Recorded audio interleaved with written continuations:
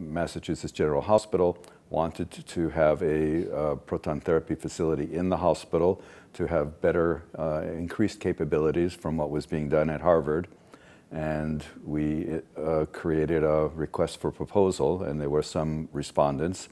And one of those respondents was IBA, using all the knowledge that he had gained, and he was clearly passionate about providing a solution for proton therapy. And we ended up selecting IBA and together created that first facility.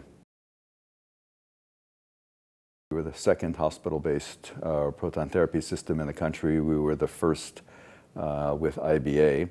So the idea of upgrading the system is potentially a little bit more interesting than it is with the current 20 or 30 IBA systems. We have installed the gantry rolling floor from IBA, and that was an interesting project because it was one that had to be done in the context of our continuing radiotherapy program. We could not inconvenience the patients. We could not stop the program. And originally, the IBA concept was it would take a few months to do that installation. As we have learned in the past in working with IBA, it's always good to challenge that. And what we have done, and it's been pretty consistent in the past, we can challenge, we can compromise, we can work together. And in the end, we were able to install the gantry floor without interrupting patients in 2.5 weeks. We worked together with IBA to create scanning. We were the first, which means that we are 15 years or 20 years older than some of the other centers that are being built today. And it might not seem obvious how we could incorporate modern upgrades to the system.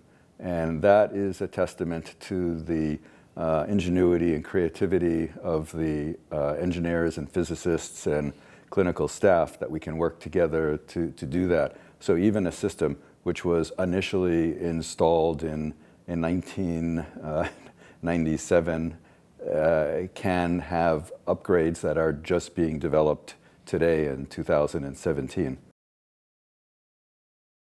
Working on the installation of the equipment to go to Adapt Insight and Cone Beam CT. And I think similarly we have found, we are in the middle of doing that, so I cannot tell you how it will complete, but we have found ways to do that without impacting patient treatments. There are some testing and calibration that has to be done in the evenings and on the weekends, but what's most important is that we're able to do this, provide better services to the patients, but not impact their treatments in the meantime.